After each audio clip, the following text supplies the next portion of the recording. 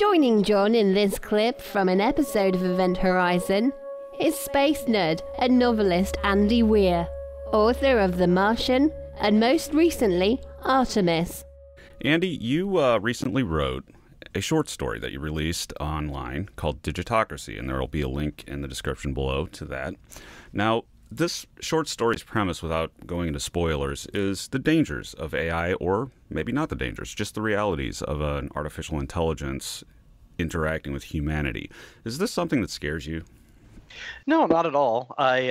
It's interesting. Digitocracy is getting a lot more attention than I expected. I wasn't trying to make a statement or anything. It's just a short story I wrote. I actually think that AIs and computers and stuff are going to dramatically improve the world. I think that, like, if you take a look at something like AlphaGo, right? Or AlphaZero, which plays chess. It's now to the point where the computers can play chess and Go better than any human, right? Well, what about what happens when we get an AI that can manage an economy better than any human? You know? Then that'd be interesting, because if you do what the AI says, it's like, well, we don't fully understand it, but it said to increase the tariff on imported barley by 0.03%, and now we're having a housing boom. You know, so it could be really interesting. So do you think, though, what that brings up in my mind, though, is that if an AI can run an economy better than humans can, and say it can create laws better than humans can, it could also do things like do science better than humans can. You know, a computer could be a better scientist.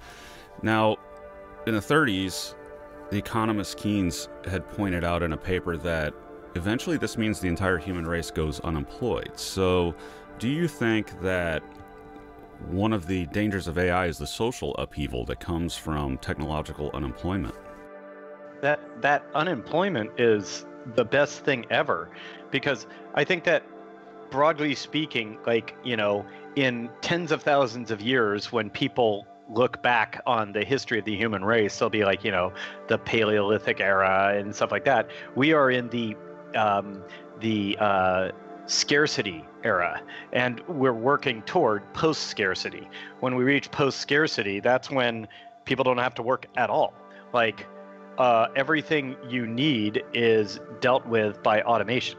So it's like, it's okay if everybody loses their job if nobody needs to do a job.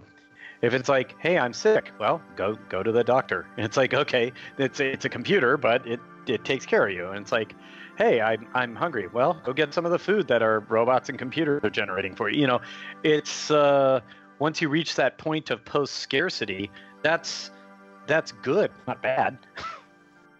So when do we go unemployed? When do we reach a point where an artificial intelligence can write a better novel than a human can? I think about that a lot, and I suspect that there will be fiction author computers that are comparable to humans, like in my lifetime. It wouldn't surprise me at all.